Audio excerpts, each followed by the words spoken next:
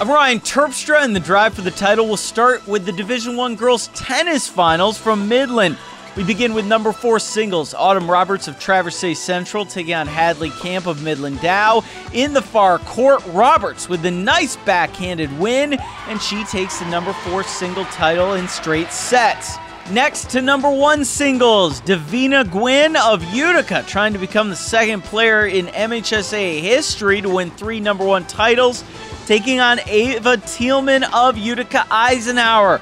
The Michigan State recruit gets the winner here. She would go on and win her 3rd number 1 singles title in straight sets.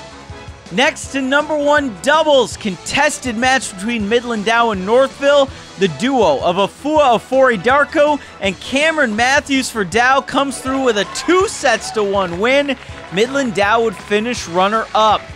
This day would belong to number 1 ranked Northville. The Mustangs would get straight set wins from Joanne Gow in 3 singles and Shaloni Kumar in 2 singles over Midland Dow.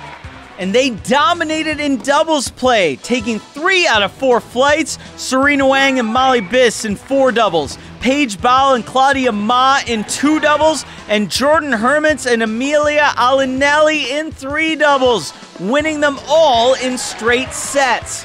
As Northville will go on to win its first girls tennis state championship in school history.